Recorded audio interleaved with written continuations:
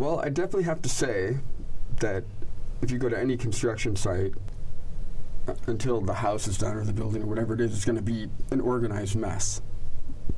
You're going to have that.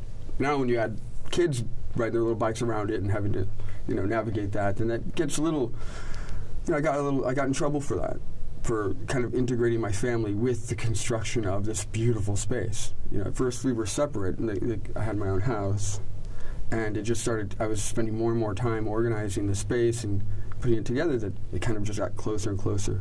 What do you mean you got in trouble for it? It was a concern to people. It became a concern that the kids could get hurt. And so I worked out, basically, we got involved in what they call a CPS case. And I was really afraid of what was going to happen. And CPS was amazing. For all the stories that I heard, CPS worked right along with us. And they helped get the children in with my mom and my sister.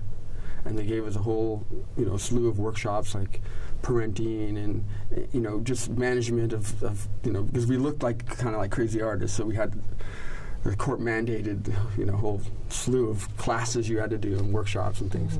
And we did them, and we were grateful for it. And because we never missed a day, and right away CPS started flying us to LA and renting us hotel rooms to be with our kids every other weekend. Every other weekend we flew to LA and spent 3-4 days with them, flew back, and then continued getting what they called the clutter and just cleaning up the space, because it was a working project in process. So and that was performance space and art studio space. Tony, how do I define this space? There's Tony, guys. He's more eloquent than I am. You can define it. But in the beginning, I was going out and I would get an old car, and I would bring it into the yard and take it off the fender and the hubcaps, and so until Daryl loaded up the parts of the car we didn't want and get them out of there, there'd be a little mess. That's like any warehouse. That's why we got a warehouse with a giant yard, a giant space.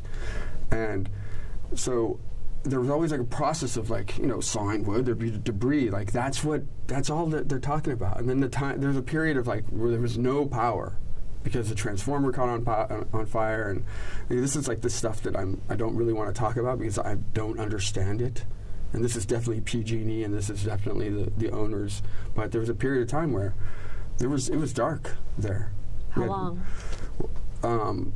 About 2 months. No power for 2 months. So I had to run a generator. I had to go to the neighbors and tap into their power, so we'd have light, and that's the dark, we call it the dark period of Satyuga. We were known as Satyuga at first.